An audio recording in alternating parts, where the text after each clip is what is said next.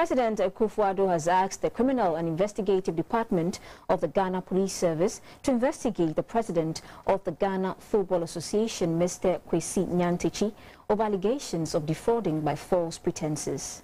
This follows an expose by investigative journalist Anas Aremeyaw Anas of the GFA, in which Mr. Kwasi Nyantakyi mentioned the president's name to induce investors.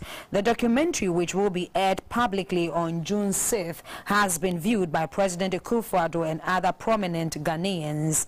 At the Jubilee House, the Deputy Chief of Staff, Mr. Jinapor, said the president is ready to crack the whip to nip corruption in the bud in all sectors.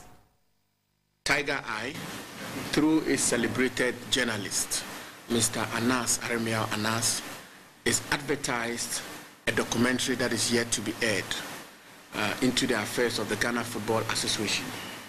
The President of the Republic has had the benefit of viewing aspects of this investigative piece. And in this documentary, the President of the Ghana Football Association, Mr. Kwasi Nyantakyi, is supposedly seen attempting to use the President's name and that of the Vice President and other senior officials of government to induce supposed potential investors into our country to part with various sums of monies. The President, as a responsible citizen, and indeed and in fact and more particularly as a chief custodian of our laws and enforcer of our laws, has had to consult and evaluate the content of this investigative piece. The President, after these consultations, is fully satisfied that a prima facie basis has been established for criminal investigations to be launched into the conduct of the President of the Ghana Football Association, Mr. Kwasi Nyantakyi, and any other accomplices that may exist. And therefore, the President has reported this matter to the legally sanctioned and mandated agencies of state, the Criminal Investigations Department of the Ghana Police Service, to commence investigations into this matter. The modus operandi that the Criminal Investigation Department deploys in investigating these matters and unraveling this crime and bringing perpetrators, if they may be, to book, will be left to their professional judgment, whether arrest, invitation, what have you. And we trust that the Criminal Investigation Department will do a very professional job. I can confirm that the Criminal Investigation Department of the Ghana Police Service has since launched investigations into this matter. And if I may be specific, in aspects of the crime of defrauding by false pretenses, the investigations is ongoing. We want to assure the Ghanaian people that the President is determined to fight crime, fight corruption, fight influence peddling, fight bribery, and instill discipline, integrity, and honesty into our public life. It will not matter your status in society.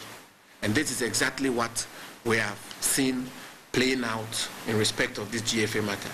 We will entreat countrymen and women to be calm and allow the legally mandated security services to conduct their investigations and conclude those investigations. And let me finally add that the President is absolutely determined to ensure that anybody who is found culpable in these investigations will be made to face the full rigors of the laws of our country. And still on that matter, we will now speak to the President of the Sports Writers Association, Mr. Kwabena Yeboah, on his views about the latest development. Mr. Yeboah, good to have you on the line. Hello, Mr. Yeboah.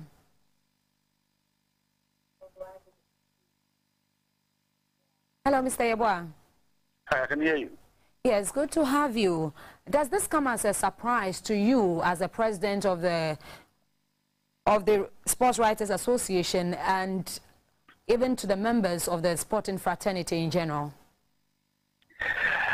Well, let me say that I'm really, really saddened by the state of affairs. Surprised. I do not think I'm too surprised. But I feel very sad for Kwesi Nyantakyi for the simple reason that I think this is a personality who has done so well for Ghana football over the years he's been around. He's played his part and catapulted Ghana onto the global stage.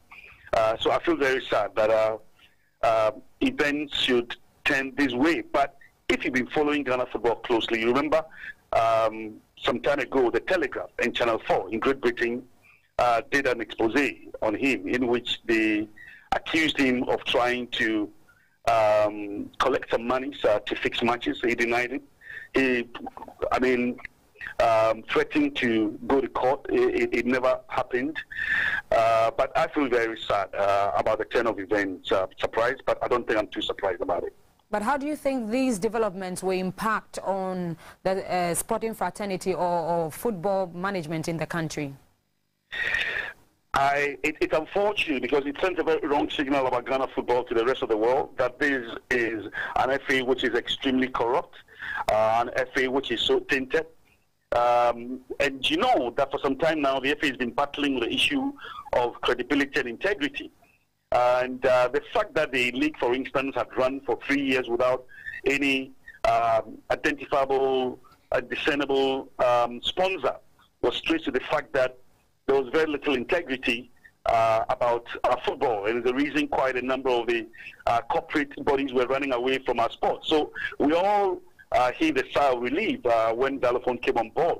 But as we speak now, we go back to square one. It looks an apocalyptic future, really, really tainted. I don't know what's going to happen, but I think right now, if I had to offer some advice to the president of the Ghana Football Association, Mr. Kwasi Nyantakyi, I think that it will serve his own interest if he resigned honorably while the CID conducted investigations into this matter. As the Deputy Chief of Staff, Abu Jinapor, advised, I will have to remain calm and wait for the outcome of this investigation. But immediately, I think the executive committee of the Ghana Football Association would have to meet and call for an immediate congress to see whether or not an IMC should not be put in place to look for the way forward. Because as we speak, we do not even have a second in command, as in the vice president of the FA. You remember he was fired by Nyantakyi a few months ago, so we don't even have a second in command.